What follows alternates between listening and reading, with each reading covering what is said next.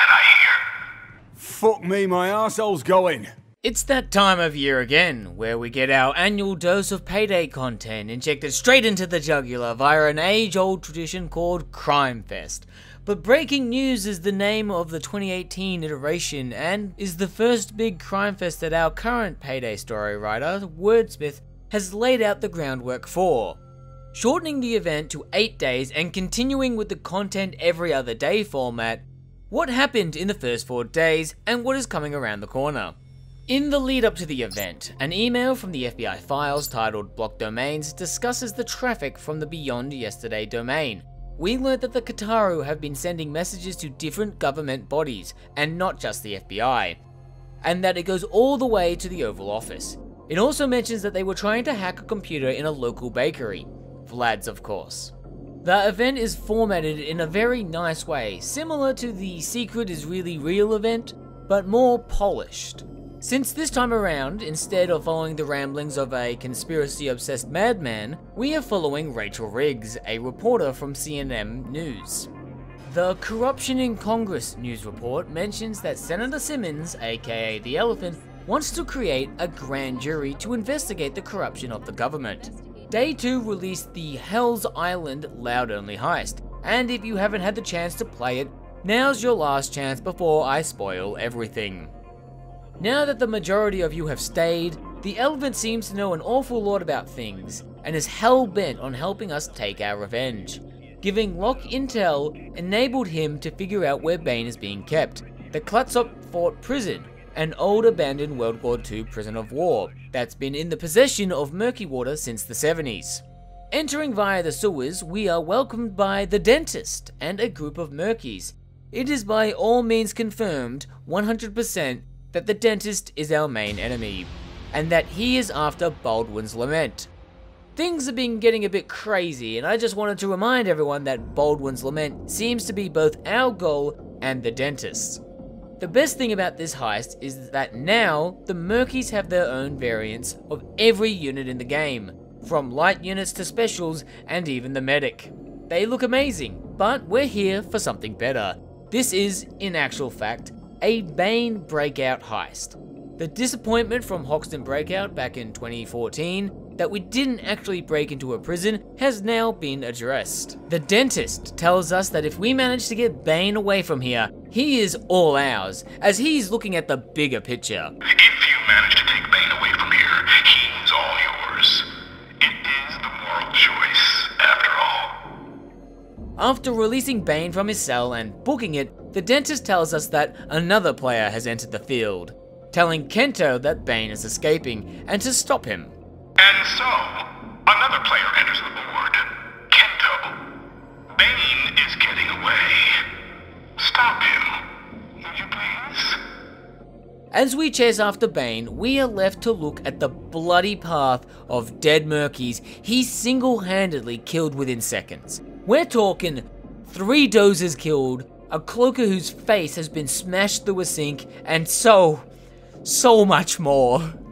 Once we reach the roof, we finally get to see Bane, holding the limp body of Kento. He gives a cheeky, "Hey guys, I've been waiting for you. How do I look?" then collapses.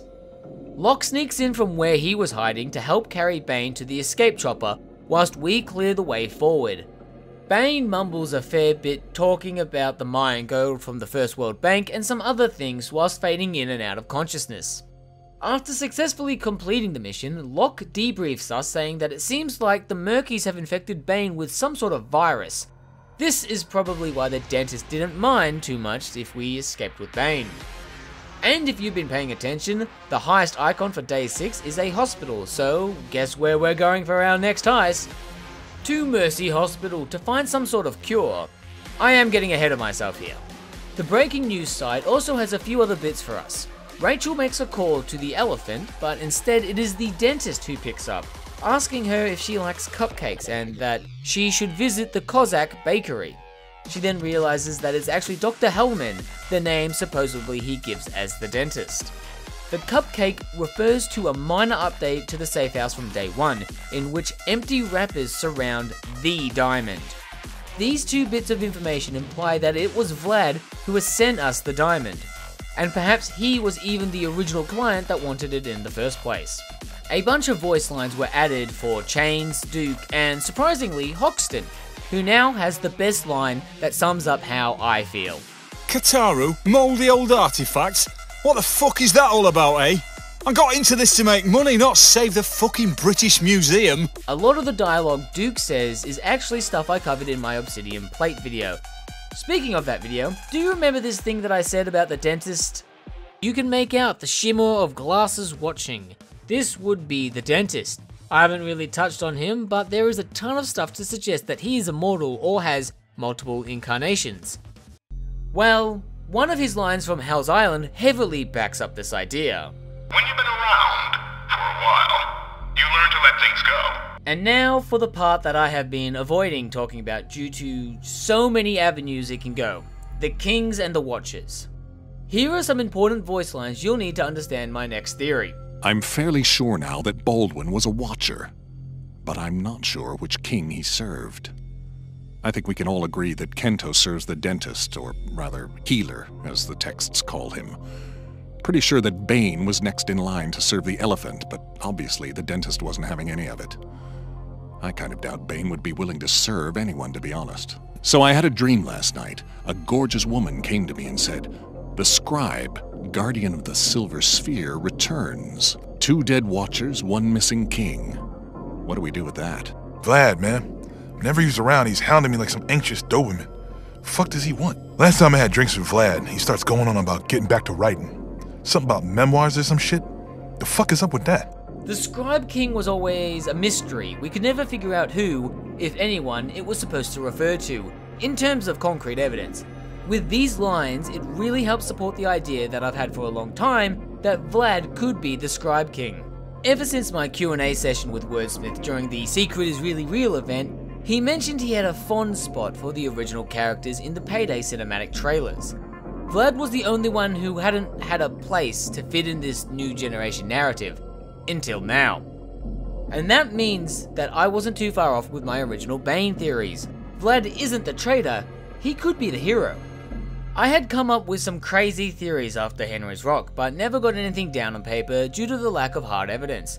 I did have an idea that if Vlad was indeed the Scribe King, who could his Watcher have been?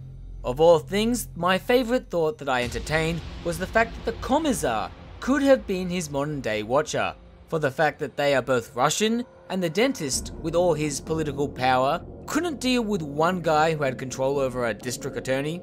And the Commissar's real name is Grigory, which actually translates into some form of Watcher in Russian.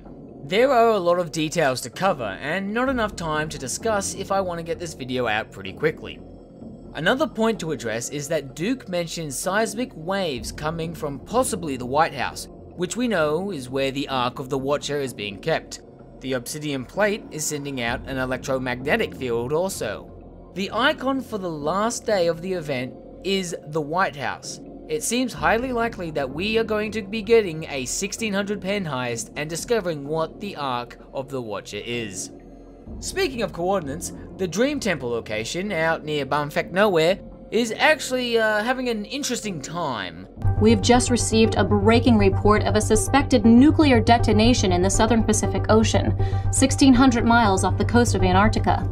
A supposed nuclear explosion has occurred there, with a massive whirlpool appearing and dissipating shortly afterwards, as well as a tremor that seems to have emanated deep below the surface.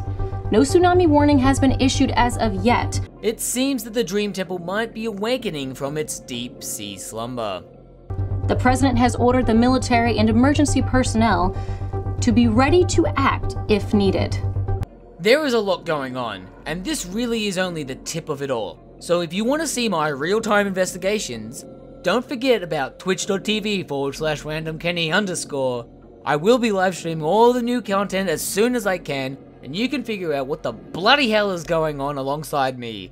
As Wordsmith said to me on Discord, "Hey, you don't want to miss Crime Fest this time round.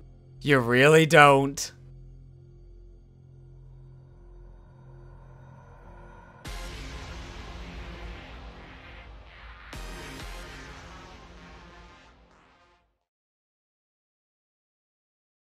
Bloody fucking Nephilim, why couldn't they have just stayed in the scripture?